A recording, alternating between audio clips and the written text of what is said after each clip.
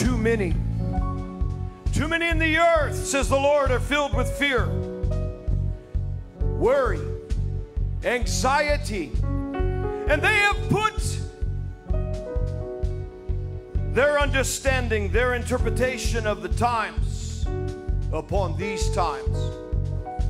And yet they stand and they look at the earth at this time,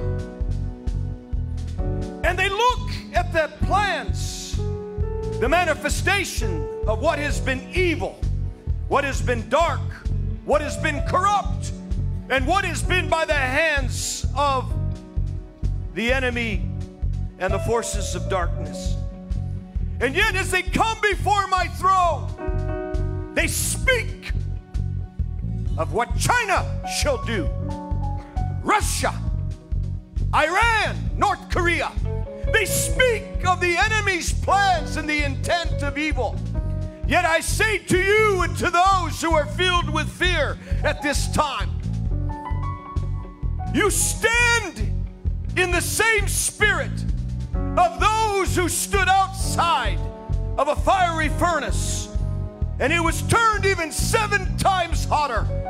And yet there were those on the outside that were waiting for a result that did not happen, because there was a restraint. No matter how hot, no matter how much the government, the king intended to do to bring harm to Shadrach, Meshach, and Abednego. And so I speak and I say the enemy has sought to preempt war, to raise up that which would be the war to end all things. But I say that it is not the time. And yet there were those who stood outside the den where the lions dwelt in Daniel, and they expected Daniel to be eaten alive by the lions, even the king. And there are those who say and think the same thing. We are finished. America is finished. Israel is finished. But God says, wait. Who was the one that restrained the mouths of the lions and freed Daniel? It was I. And then they stood upon the Red Sea, thinking that Pharaoh and his army would succeed. But what did I do? I stepped in at the right time. And I stepped in and I showed that through the power of my presence and my glory, that I could save a nation quickly and in a day. And I speak this for those who think that things shall be dragged out and that the enemy will get the upper hand. And the solution is for the Lord to take his people at this time. Yet I see something else, says God. I don't just see the plans of the enemy, for my spirit is here and my spirit restrains, and so my spirit shall restrain. I shall restrain the mouth of the dragon. I shall restrain the claws of the bear. And I shall once again put my thumb upon the mouth of the one who will raise his lips and his mouth in North Korea.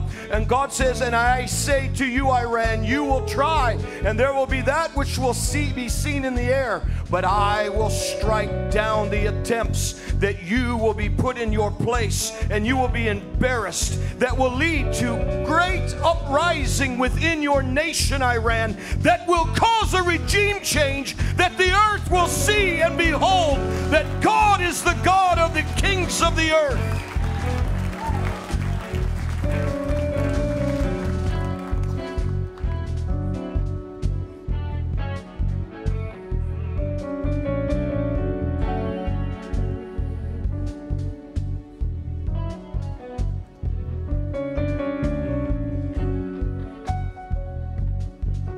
What are you looking at? What are you expecting? What do you believe the outcome shall be of the events that are in the earth? I have already told you that I have promised something to the honor of my Son and his blood. It is the harvest, the greatest harvest that has ever been given to him. And I'm looking at something else. I am seeing what they have done to the children. And there are those that are even with me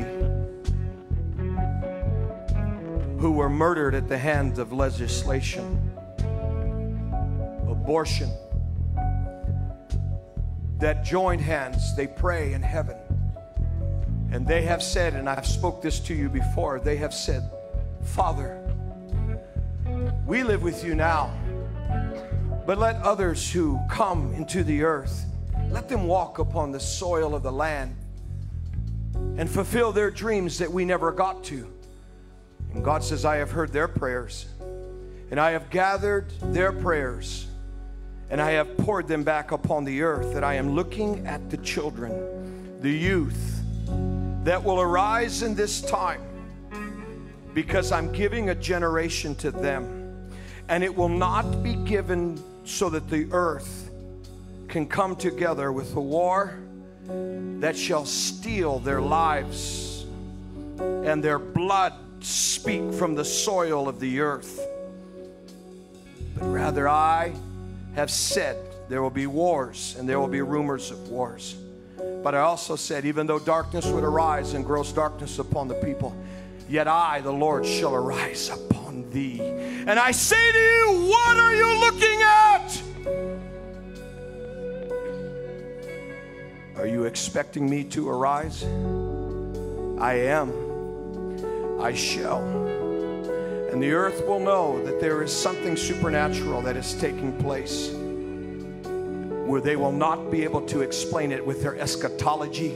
They'll not be able to explain it with their theology, their politics, their weapons, their armory. They will not even be able to explain it by human reasoning.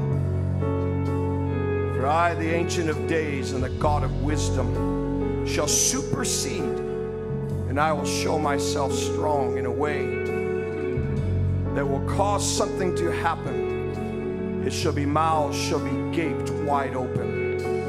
And I will do this. I will do this, says the Lord. For some mouths that are gaped open, I'll put my fist in it. Others, I'll fill their mouths with laughter. And there shall come once again in the church, in the nations, and even in the streets. Why are men laughing? What is this strange phenomenon of laughter? And God says, I'm doing it to once again show you that the harshness of this season that the enemy wants shall not last.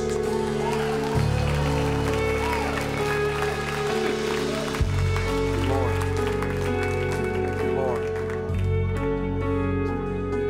Come on, just worship Him. Thank you, Lord. Thank you, Lord. We worship you. Thank you, Lord. Father, we pray for the peace of Israel, the peace of Jerusalem. We pray for the restraint of the Almighty God over the cities of our great nation, the United States, and even over the people of the earth. Restrain the hand of the enemy, God. And show the might and the power of who you are, as you have said. And may our eyes look to see deliverance to a Daniel in a lion's den, as you said, and Shadrach, Meshach, and for the fourth man, the manifestation of you, God, to appear. This is what we choose to look at. We look at you. We look to you in our honor. And we worship.